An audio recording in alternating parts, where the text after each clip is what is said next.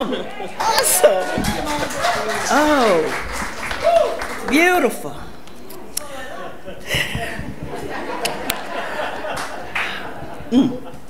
Thank you all. That was such an appropriate opening song. You asked for it, you got it. Love's in need. Good morning again, Unity Renaissance, and to all of our family at home watching. And of course, we're sending lots of light and love to our beloved Reverend Paula, who is on a much needed sabbatical. Many of you have probably heard, or at least us old schoolers have heard, of a singer called Tina Turner. And she wrote a song called What's Love Got to Do with It? And I remember back in the day, we'd all be singing, you know, what's love? It's just a secondhand emotion, and who needs a heart? All this tear-jerking music. And while I love Tina as an artist, I have to respectfully disagree that love is a secondhand emotion.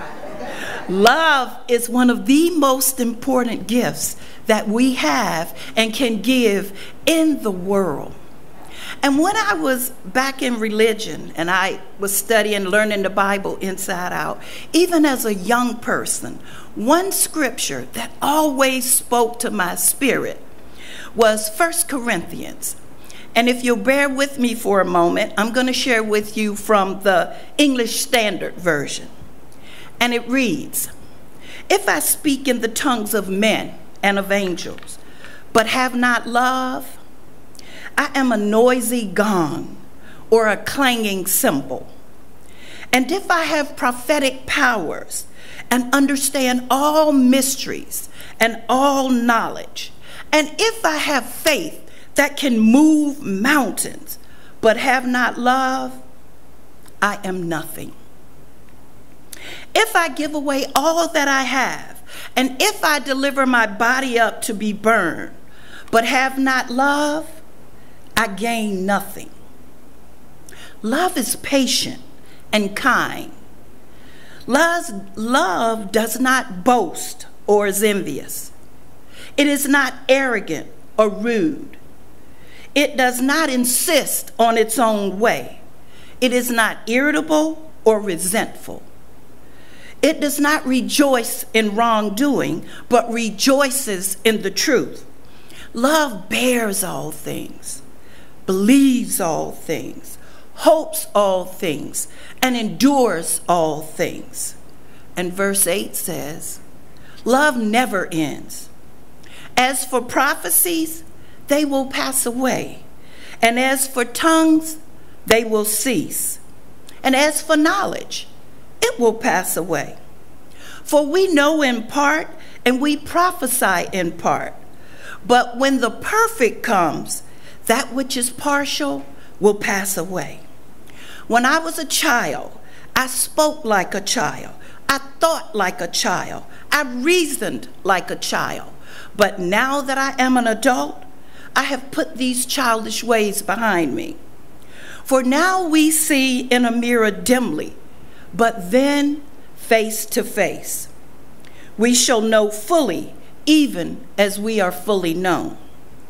So now faith, hope, and love abide, but the greatest of these is love. What if we could really live by this quote, these scriptures? How different would the world look? Love is so important. In the New International Version, it is repeated over 550 times. So that just gives you a clue that love is so very key to our spiritual growth, happiness, and prosperity. Now, there are several types of love, but I'm only going to address the couple of them this morning. The first one is agape. This is what some people call spiritual love. It's an unconditional love. It's a love that's bigger than ourselves. It's boundless compassion and infinite empathy. It's what some people call the divine love, the love that God has for us, the love that we have for God, the divine spirit, by whatever name you choose to call that source. The second one I'd like to discuss is eros.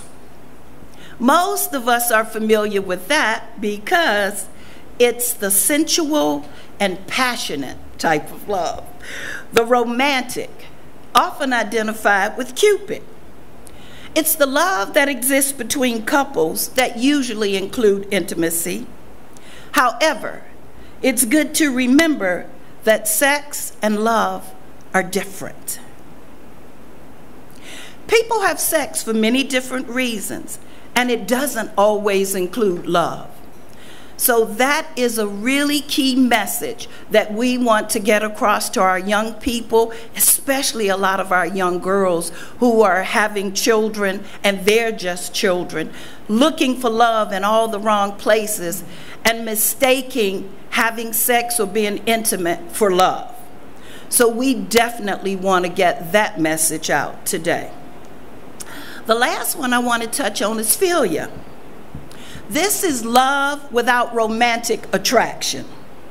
It's like what exists in families and oftentimes with friends and even in a congregation with your religious or spiritual family. It's when people share the same values and have respect for one another. Sometimes it's even called brotherly love. How does this show up? It shows up as being supportive, yet setting boundaries. It is being loving, but not controlling or demanding. It means thriving to always keep your heart open to hear the other person's point of view without trying to make your point so that you can be right. When we reach a certain stage in life, we realize that having peace is far better than being right.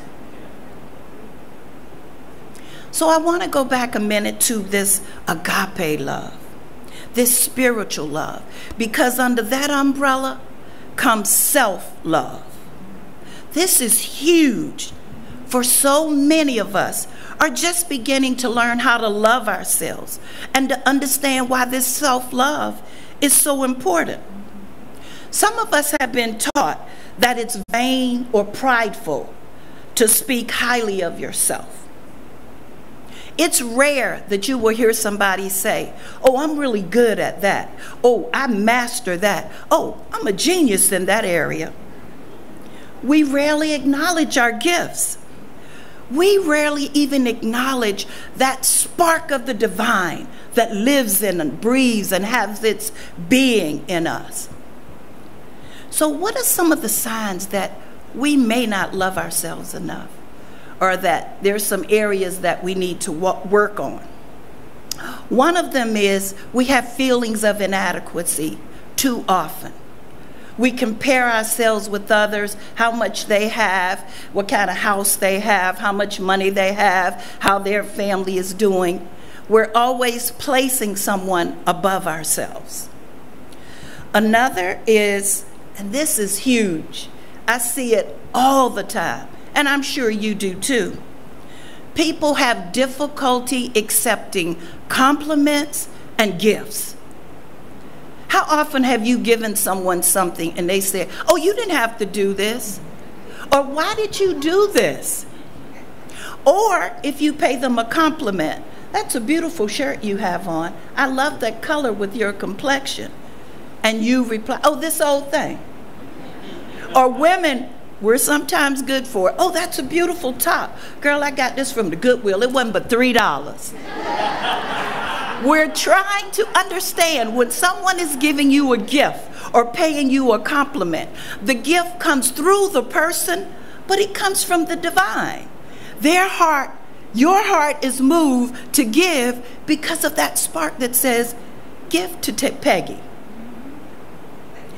So just understand that when you receive, and if you feel uncomfortable, and there was a time that I did, I've had years to work on and practice learning how to receive. If you feel uncomfortable, there's 2 words you can just say and move on. Thank you. Just say thank you and just feel that and keep it moving. No need to elaborate on how much it costs or where you got it from. Just say thank you. Another, sign is we blame others for our mistakes. Whenever something comes up, we say, well, Peggy did it, Ardell did it, someone else did it, John did it.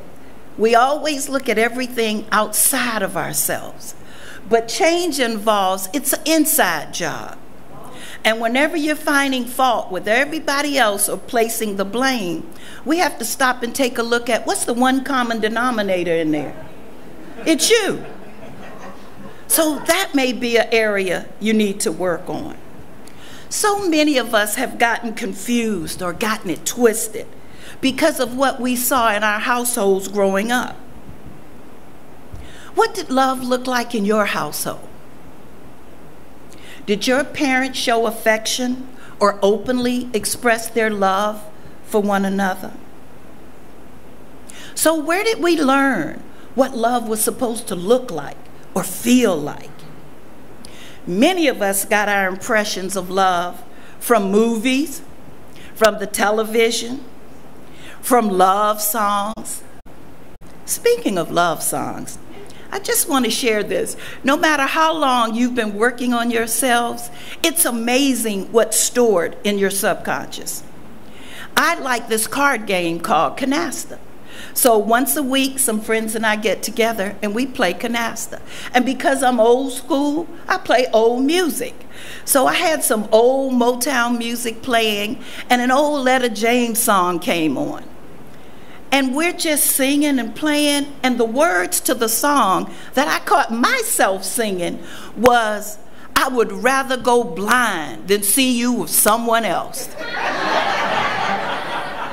like, hold it, time up. I said, did I just say that?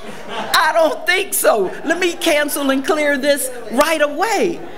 And I'm thinking of, just think about the words to the songs we used to sing. I love this group called The Temptations. And they used to have this song, Ain't Too Proud to Beg. Well, if it's real love, why I gotta beg for anything? I'm just saying. So we just really want to be careful about how we identify love. Okay? What about when you make a mistake? Do you beat yourself up? And do you feel guilt and shame for years? Do you carry that baggage around, refusing to unload it and put it down? Or is it easy for you to forgive yourself and realize that when you know better, not when you hear, not when you read, but when you know better, you do better? Can you extend the same empathy and love to yourself that you would to a friend who was hurting or who had made a mistake? How often do you praise yourself for your strengths, for the good that lies within you? And I want to go back just another minute to this agape love, this unconditional love. How does it show up in a spiritual or religious organization? One of the ways it can show up is of you giving of yourself to the best of your abilities to help transform lives that transform the world, which is what we do here at Unity Renaissance. It means giving of your time and your money and your support for our mission. 10% is always good, but we know there are many who give to capacity. They give far more than 10% because they want to support our cause, our mission, and our vision. It also means accepting and loving our congregants, regardless of their sex, their gender, their race, or their political party. Reverend Paula had a message a couple weeks ago, and it was called Live and Let Live. That was a powerful message, and I've listened to it a couple of times. And in that message, she reminds us about not judging people. You know, it's so easy to do if we're not careful, but let's not do that. And we want to be reminded that we're all brothers and sisters. There's a quote that says, everyone you meet is going through some type of challenge that you may not know anything about. So of all the things that you can be kind, be compassionate, be understanding. Help them to feel your love and compassion. And everyone that crosses the door sills here at Unity Renaissance, again, extend a warm welcome. Let them know that Unity Renaissance is a place of spiritual growth, of love, of healing, and of acceptance. And if you will, we will do a short meditation. So if I could ask you to please close your eyes if you feel comfortable. And if you feel comfortable, take your hand and put it over your sweet heart, over that beautiful sweet heart of yours. And just take a deep breath in and release. Take another deep breath in and release. And feel forgiveness pouring all over you. And realize that you always did the best you could under the given circumstances and with the resources you had available to you in every moment. Now breathe in deeply, release, and say to your beautiful soul, I forgive you. I love you. Forgive yourself for all the times you judged your physical appearance and that you told yourself that you were anything less than beautiful. Now take a deep breath in and release and speak to that open heart, saying, I forgive you. I love you. For all the times that you did not honor yourself, that you gave away your power, your time, your money, and your energy in relationships that did not nourish you. Let's take a deep breath in and release and speak to that beautiful heart of yours, saying, I forgive you. I love you. And know that you're leaving here today knowing that you are beautiful, you are strong, you are intelligent, you are powerful and worthy of unconditional love, and that you are committed to loving yourself more from this day forward. And take a deep breath in and release it. Thank you.